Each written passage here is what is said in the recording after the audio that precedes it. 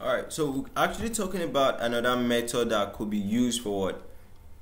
The repair of inguinal hernia.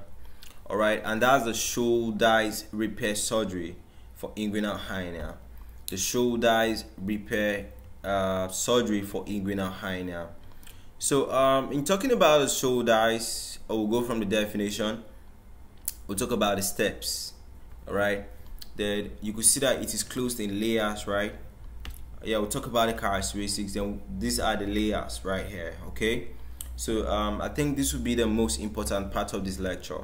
All right, because most staffs will actually, most teachers out there will actually want to ask you to know if you actually know the layers that are what covered, okay, in this Shouldice repair surgery for inguinal hernia. So for the definition, we said that this Shouldice repair surgery is actually a type of surgery used to treat what? Inguinal hernias, right?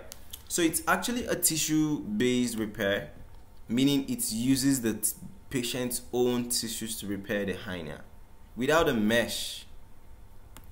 Okay, without a mesh. All right. So for me, this is not even Shouldice, right? I just brought this picture so that you guys, this is a flap of a prosthesis. This one, they are basically using other flaps, mesh, just to increase the strength of the area. But for Shouldice, you use the patient's own tissues. Okay, so that's why you have to do what? 3 layers. Okay, so talking about the key steps, the steps involved in Shouldice repair. Yeah, you do an incision. That's a small incision in the groin area. Dissect. The hernia sac is dissected and separated from the surrounding tissues. Reduction. Hernia sac is reduced and pushed back into the abdominal cavity. Imbrication. The weakened area is now reinforced with what? Multiple layers of sutures using the patient's own tissues. Okay, closure. After you're done with everything, you close the incision in layers. All right. Then talking about the general characteristics of this Shouldice repair surgery, just know that what? You use the patient's own tissue, so no mesh is used. Multiple layers of sutures are used to reinforce the repair. Okay, and it can also be performed under local anesthesia. There's a lower risk of what? Chronic pain and foreign body sensation.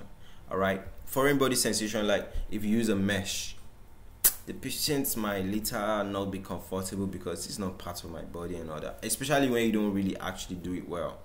Okay, so there's a lower risk of foreign body sensation. Talking about the advantages, you are using several layers to cover up, so there's a low chance that this thing will come back again. There's a low recurrence rate. Okay, and any complications from mesh will be ruled out. Okay, because you didn't use mesh, so there are no likely complications that could result from mesh. Then, because you are using the patient's own tissues, there's a quick recovery time.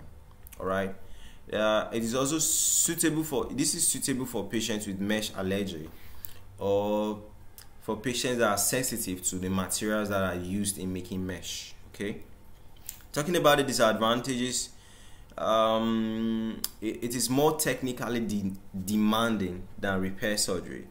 The surgeon has to be very skilled. Okay, the surgeon has to actually know what they're doing. The surgeon has to actually know the anatomy of the body. All right, then it actually requires more surgical expertise, and it may not be suitable for large or complex hernias. For large or complex hernias, bro, the thing you could just do there is just to apply a mesh. Okay, so talking about what? The layers. For layer 1, medial to lateral, you actually suture the conjoint tendon to the transverse fascia. Layer 2, lateral to medial, you suture the transverse fascia to the inguinal ligament. Layer 3, lateral to medial, you suture the internal oblique to the inguinal ligament again. All right, making it what? 3 coverings. So you could see this, just screenshot this. All right, so cool. So indications now, like when to use this Shouldice repair method. If the hernia is just very small or a moderate size inguinal hernia, you might just opt in for this. Or if if the patient actually prefers what a mesh-free surgery, you tell the patient that okay, this is the mesh, we'll be putting this mesh into you, and the patient is like, nah, I don't want some foreign stuffs into me. Then you go opt in for Shouldice. Then if it is legit that the patient actually has a mesh allergy or sensitivity, you might just want to opt in for Shouldice. Alright. Contraindications. When you shouldn't use this. If the hernia is large or complex, you don't use this. Alright. If there's a poor tissue quality, don't use this. If the hernia is reoccurring, when you always use the patient's tissues to repair it, you might just opt in for what? A foreign body that's a mesh. Alright, so that's it about the Shouldice repair surgery for inguinal hernia. See you guys pretty soon.